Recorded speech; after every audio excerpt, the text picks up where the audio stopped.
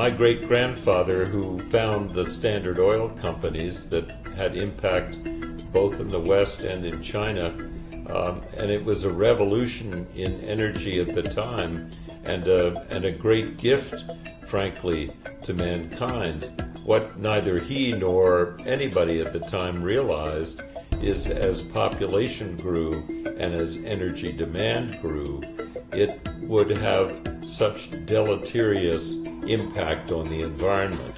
But that's something that's very clear to his great-grandchildren and great-great-grandchildren, who now have persuaded the philanthropic foundations that were created from oil money to divest themselves. Several of them have. The Rockefeller Foundation, the Rockefeller Brothers Fund, the Rockefeller Family Fund are all but completely divested of fossil fuel stocks, because we believe that the reality looked at from today is that those are bad long-term investments, certainly for the planet and ultimately for the shareholders as well.